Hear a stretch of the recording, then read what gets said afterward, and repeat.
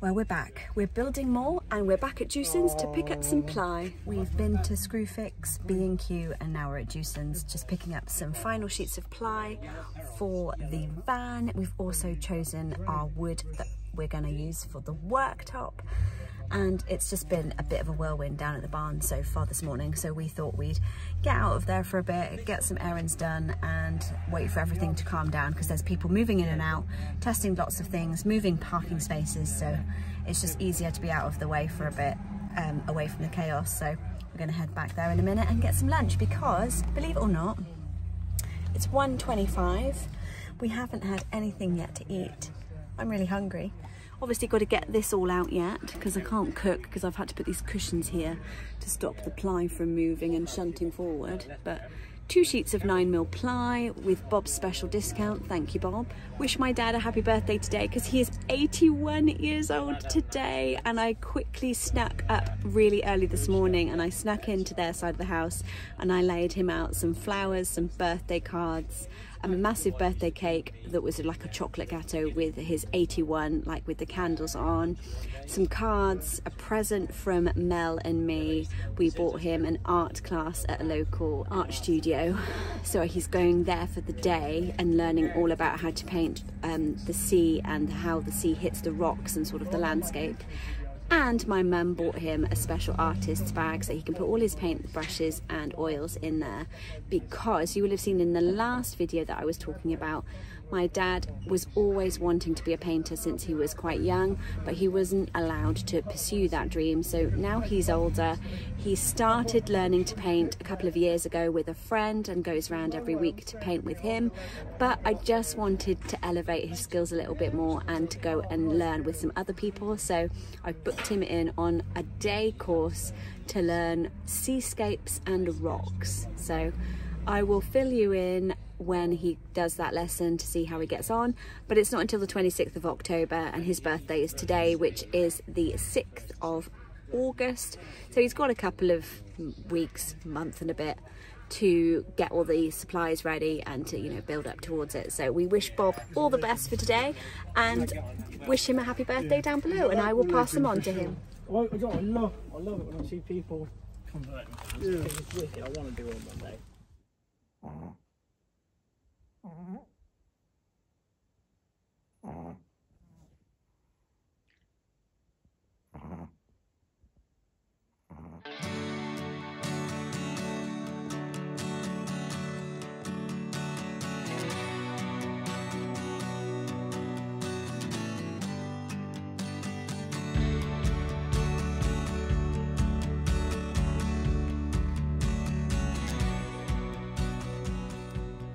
Good morning. I thought I'd give you a little bit of an update on the garden and the house.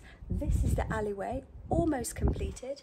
I rescued these from the wall at the back that my brother had installed, but I've brought them around to the front and hung them on the fence panels. I have then laid down some fake grass, but I ran out, so I need to go and get another piece and replace the whole of that square. And then I have got some plants going on here, so I've got some fake plants. I want to get some lavender and some roses to go in here.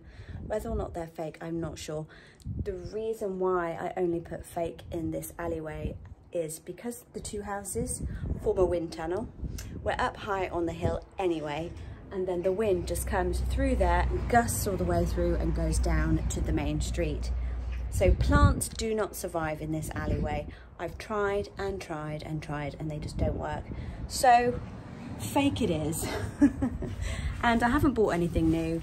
These, like I said, were my brother's, so I've salvaged those because he's moved into a house in Bath and it's a shared house, so the garden is the low flat and they're on the top floor, so they don't have a garden. So finders keepers for me. And these guys were on sale in Lidl about 2 years ago, and I was thinking of hanging them in the van, but they're here for now. Maybe when the van's done I'll take them for the van, but for now they're going to stay where they are. Let me show you around the garden. There's a little bit of progress, but because we've had so much rain, the garden is on hold at the moment. This is what the fence looks like. Remember, it was cream before? So we've got cream in the alleyway. Now we've got this beautiful slate grey. This is only one coat, so I'm going to do another coat. The grass has all been finished. The birds have been at the moss and throwing it down on the ground, so it's not a poo, don't worry, it's not a poo. My geraniums have come out beautifully since I rescued them from the bargain bin at home base. Sorry about that, the post lady just came to deliver some parcels. So as I was saying, these were on the bargain bin over in home base, and I rescued them, gave them some special plant food, been watering them regularly along with these guys. The lavender looks a little bit dead, but that's because I haven't potted them yet, and I'm not sure whether they're going to survive or not. I have been watering them, but it's just in this heat that we have been having, it wasn't great. I lost one of the geraniums though, because the curtains that I've put on the frame went and bashed these the other day because we had quite a lot of wind. So yeah, they're a little bit worse for wear, but it's really lovely to see all the different buds coming out.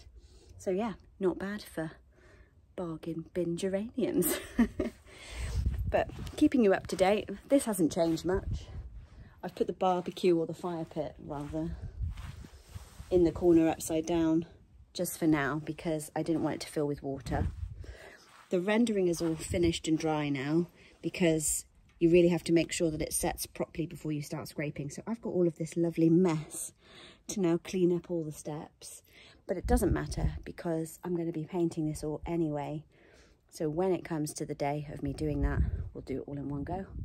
Let me show you the fence right at the very top.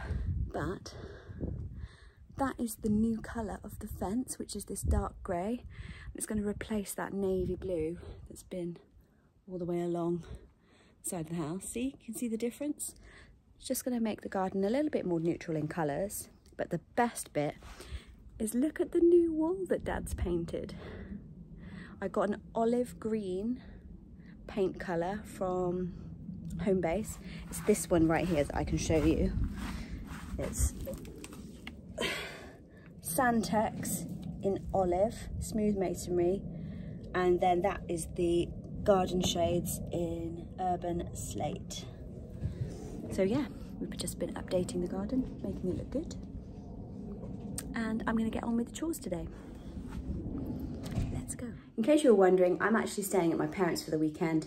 The plan was to continue to work on the garden, but it's still raining and spitting, so I'm not sure about that. If it dries up, then I'm going to help Dad mow the lawn this afternoon.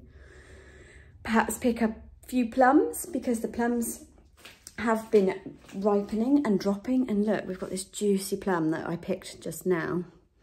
So looking forward to making some plum crumble later.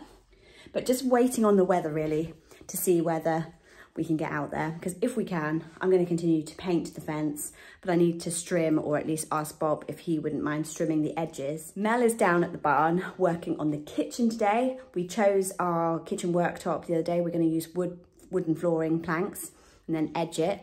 Mel did one of his first videos, I think, was of his transit welfare van, and he did exactly that, and it was so beautiful.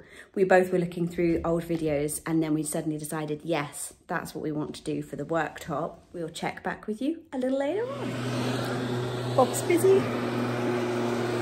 mowing the lawn before it rains.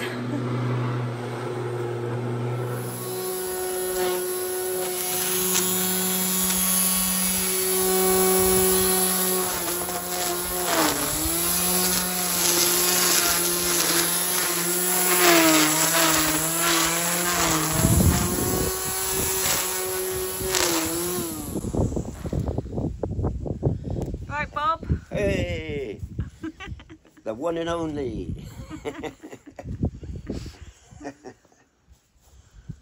Bob the Builder, he can do anything.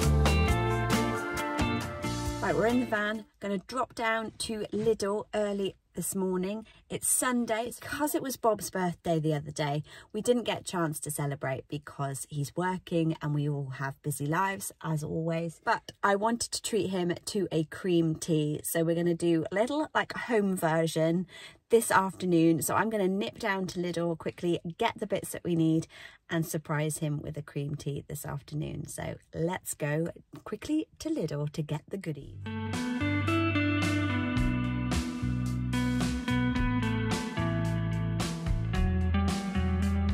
I've got the goodies all in there. The delicious cream tea that we're going to have this afternoon. Let's get it in, get it set up, and let's have a great afternoon celebrating Dad's 81st birthday. Yay! So many goodies!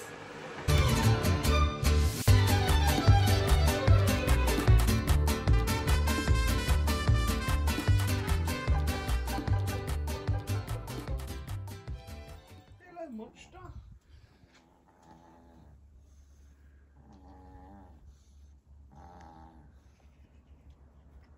Alright.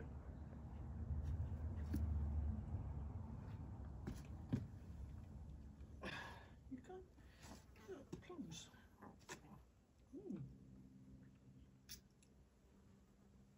That is organic.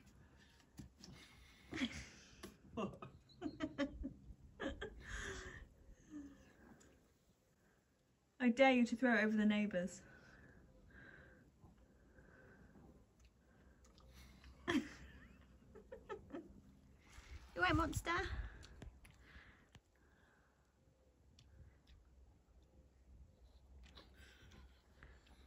You just spat it out. Oh. Plums. Reminds me of when I was a kid. I used to climb a plum tree and have my fill.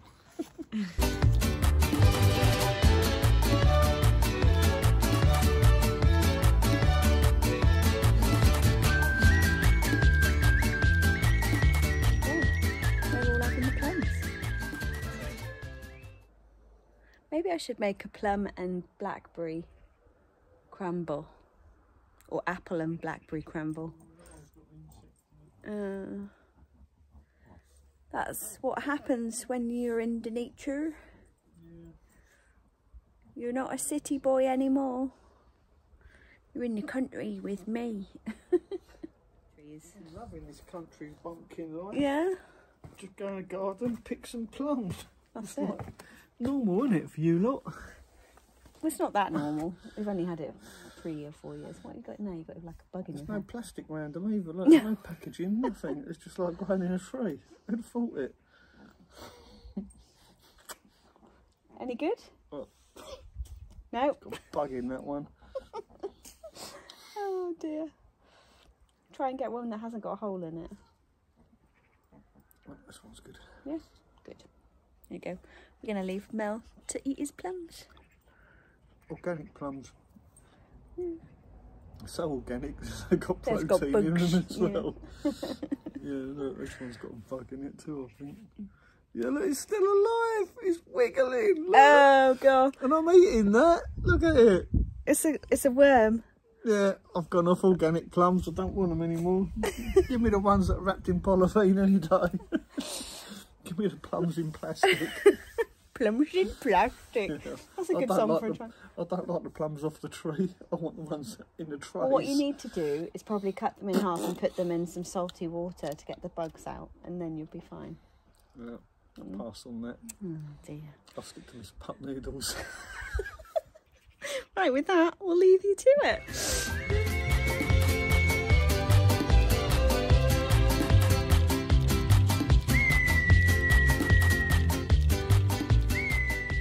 I've just arrived at the barn, and Mel has recruited me straight away to hold on to this. I'm recording. He's asked me to hold on to this while he fixes the gasket and the rubber seal on the other side, and it doesn't pop out, hence the tape. He's filming me filming and talking to you. So there we go. Hands make light work. Oh, that feels weird.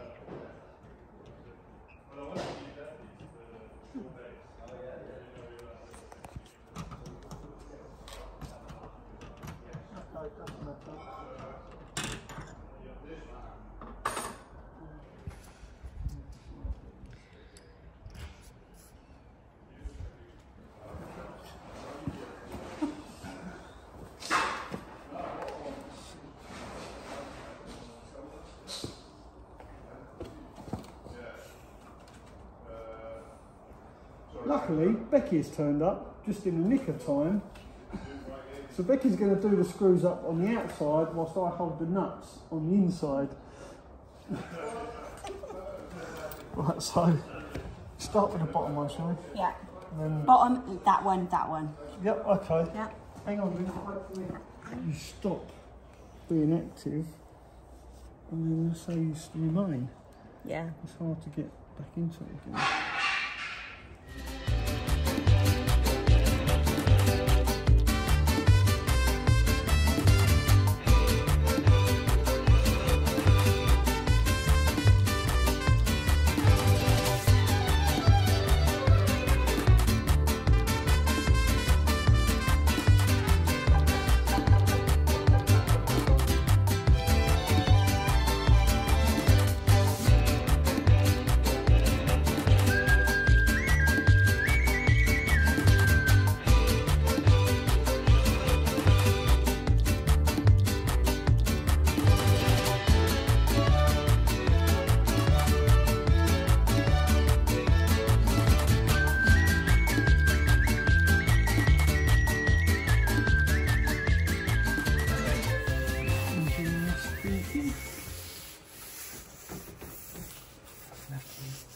Really clean.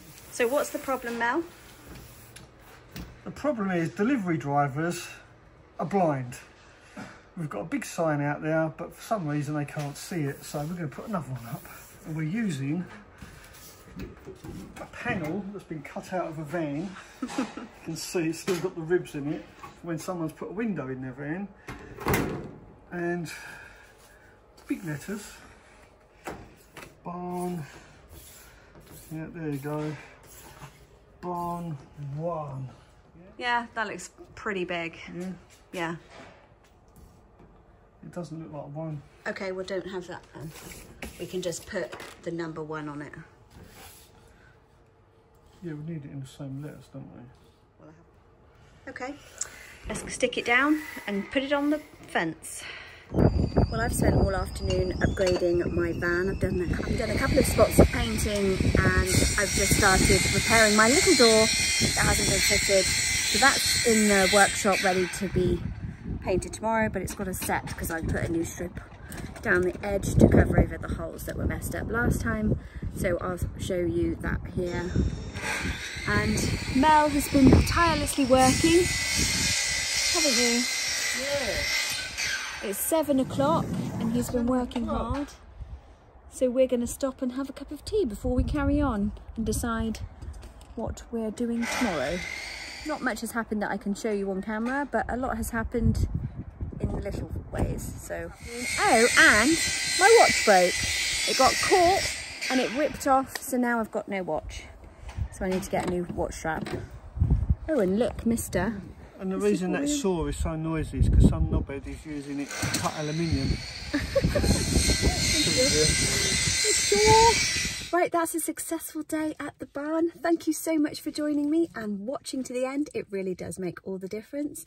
And if you're interested in this video and you want to watch more, please go ahead and watch this one next. I think you're going to love it. Right, see you next time.